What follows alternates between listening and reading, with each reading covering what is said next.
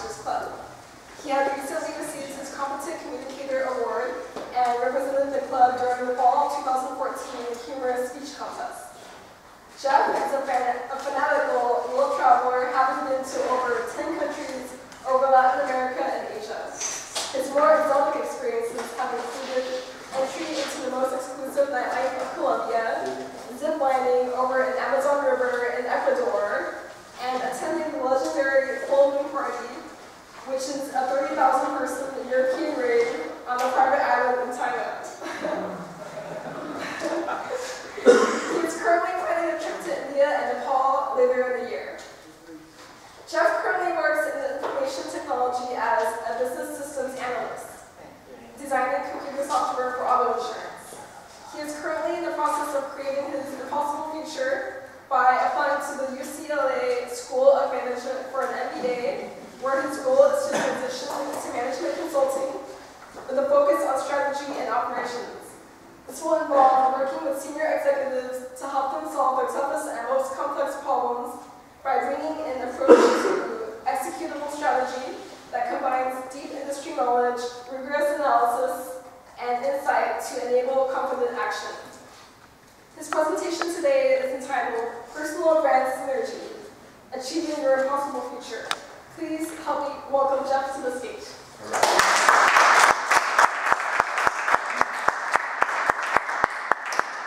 So I'd like to start off by talking about brands. The buzzword gets thrown around quite a bit nowadays. Coca-Cola, Starbucks, McDonald's, even our own Costco pizza over there. Brands are everywhere. It's a nice little buzzword. Why should we care? Right? Why should you care? I invite you to consider today that your personal brand is your greatest asset.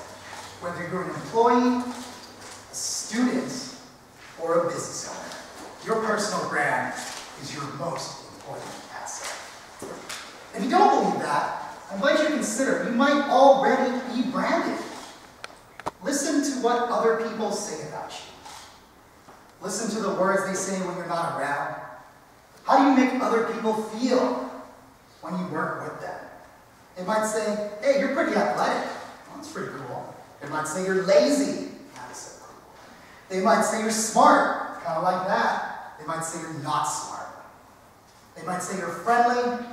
They might say you're rude. Doesn't matter what they say. It's how you're showing up in the world, and it's actually your personal brand, and you don't even know it. That's power. A couple of years ago, I went to Costa Rica, and I was not thinking about my impossible future. What is an impossible future? If you know what you're going to do tomorrow, you probably already know. You're going to go to work if you have a job. If you own a business, you know what you're going to do. If you're unemployed, you know what you're going to do tomorrow already. It's a pretty crystal clear picture. Think about it. But if I ask you where you're going to be in 5 years, if you could be anywhere you want to be, that picture looks pretty blurry. And that's the way it is for a lot of us. And that's the way it was for me. So, lightning strikes when you least expect it. I'm in Costa Rica, minding my own business. And just happened to be going through Chinatown in Costa Rica. Who knew Costa Rica to Chinatown? Like I said, inspiration strikes when you least expect it.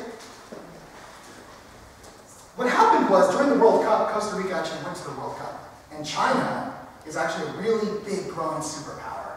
And they know Latin America has a lot of money. And in 20 years, they're going to be big. So what China did is they donated the money to work with Costa Rica to give them a stadium to train for the World Cup. In response, the Costa Rican government built a Chinatown to say, thank you, China, for giving us a stadium. That's pretty interesting. This doesn't mean much until I put two and two together.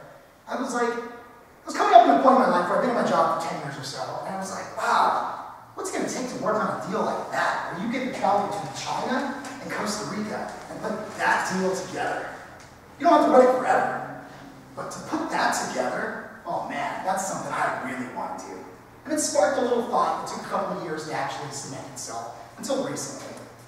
And I did a little research, and I realized that management consulting is one of those kind of jobs or firms or careers that can put you in that kind of position.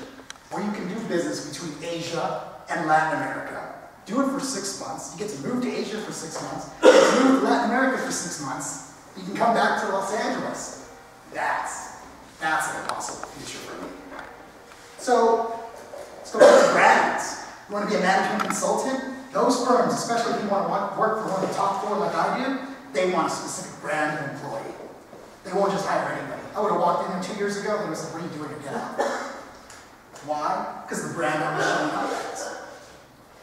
You want to work there, they want a certain kind of brand. They want a top MBA from a certain kind of school.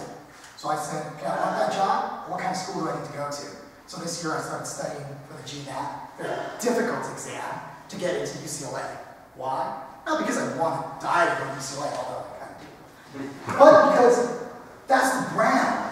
UCLA student is a brand that management consulting companies want. Fair enough. So I started applying to UCLA, and guess what?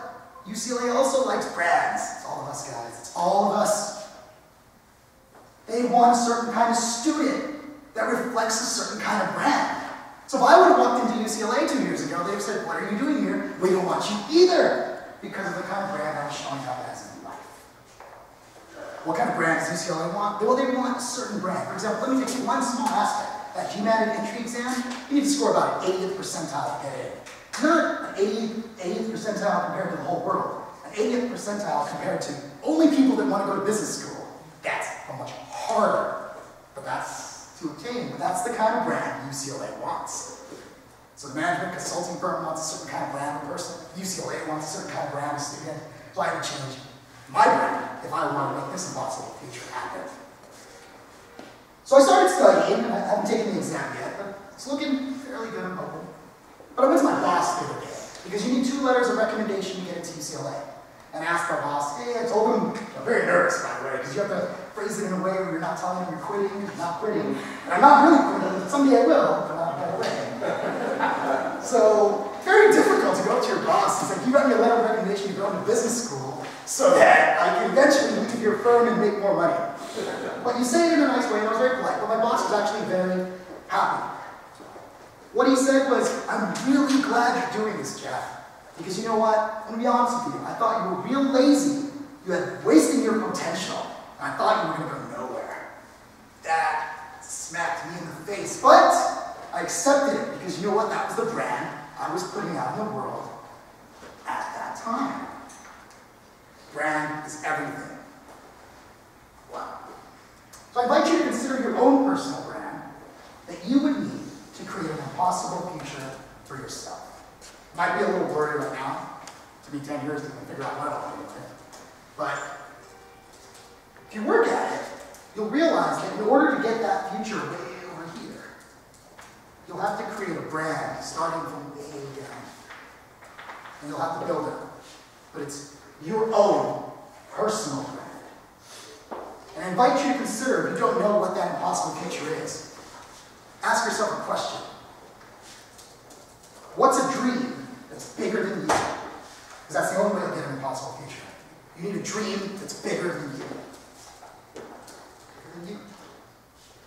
What's the difference between a $10 an hour employee and a $100 an hour employee? Or $100,000 business owner? And a $1 million business owner? It's the brand that person shows to the world. The personal brand is your most important asset. And if you want an impossible future, you've got to work on your personal brand. Twitter. A lot of people use Twitter nowadays. I want you to consider a very perplexing little question. You weren't you. Are you interesting enough that you follow yourself on Twitter? Do you have an interesting brand right now that you would follow yourself on Twitter? Some people do. But if you have an interesting brand, is it good enough that people want to pay you for it? You could be the greatest comedian in the world. You could be a funny person. You make no money. You got to be more than just interesting. You've got to be great. So that's what I learned. Your brand is your most important asset. So I invite you guys, think about it. Brand is your most important asset. If you want to be great, should be great, because nothing else